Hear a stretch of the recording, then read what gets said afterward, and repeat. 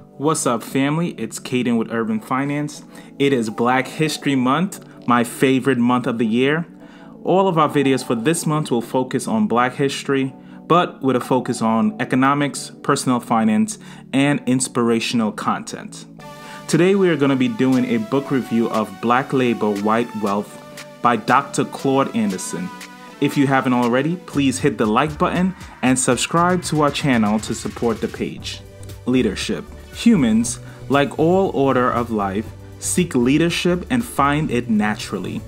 The power and resources disparity between blacks and whites has caused blacks to have different standards for selecting, developing, and recognizing leadership.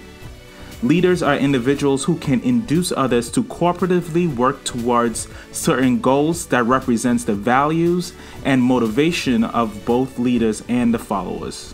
The goal of forming new black leadership is to acquire for blacks in this lifetime economic justice, wealth, power, and equal employment of the rewards and benefits of the American dream. Black people are failing at empowering the community because in a competitive society, there are no mechanisms to give voice to unorganized and inarticulate groups. The black community must develop systems and institutions that are focused on developing black leaders. Unless a serious focus is placed on developing black leaders, black people in America will remain uncompetitive in every sphere of influence and power. Point 2. Unjust distribution of wealth. The root of the problems for black advancements in America is the unjust distribution of our national wealth, power, and resources.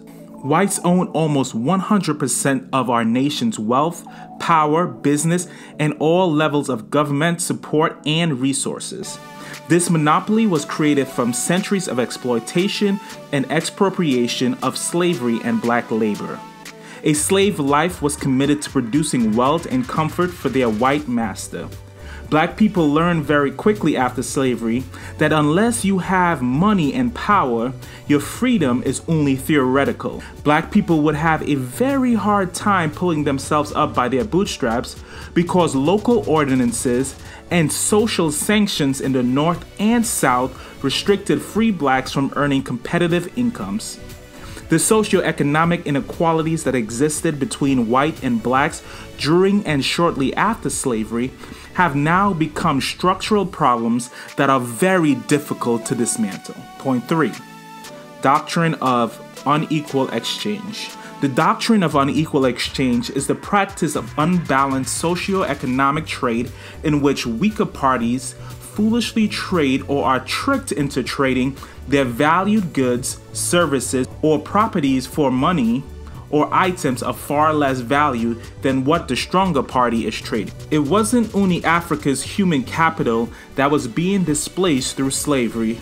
During the same time, its material wealth was also being stolen by Arabs and Spanish Portuguese merchants and traded for low-value fabric items such as iron brass, rings, religious artifacts, and used firearms. In exchange, Africa gave some of its most valuable commodities such as gold, silver, quality leather, long cotton, art objects, black slaves, and ivory. This massive displacement of Africa's human capital and natural resources weakened West Africa's social and economic institutions, and we wish that we can say that things are different today. In America, we see the same unequal exchange of wealth for things that African Americans do not need, like Jordans, fancy cars, Gucci bags, red bottoms. Blacks also give nearly 100% of their vote to the Democratic Party. They are promised nothing, receive only photo ops, yet have remained loyal to party voters no matter what happens to them. Black people are still exchanging the best of their human capital and resources for little in return. The unequal exchange continues. Point 3. The Black Civil Rights Movement. While the Civil Rights Movement had many successes, it had 4 specific flaws that we will call out today. First, our black leadership focused its entire effort on achieving integration. They believe incorrectly that by moving symbols of Jim Crowism and gaining access to white society, black people would gain equality. 2.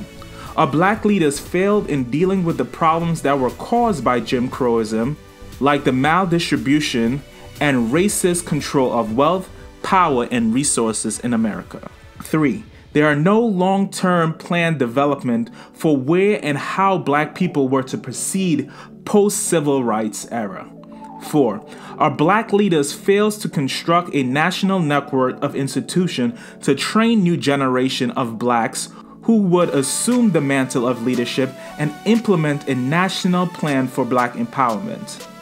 The combined effect of these 4 major failures left black civil rights movement with no place to go, no way to get there, and no leadership to take them. Blacks were involved in every aspect of the development of the American nation.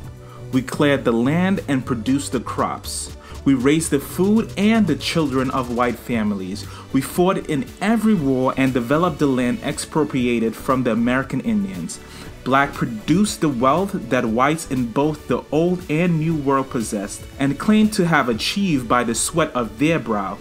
Although black people have contributed so much to this country, they have often been systematically barred from experiencing its benefit, except for a few chosen few, often selected by those with power. In essence, black labor exploitation is the foundation of all success in America today. Okay, family, thank you for watching.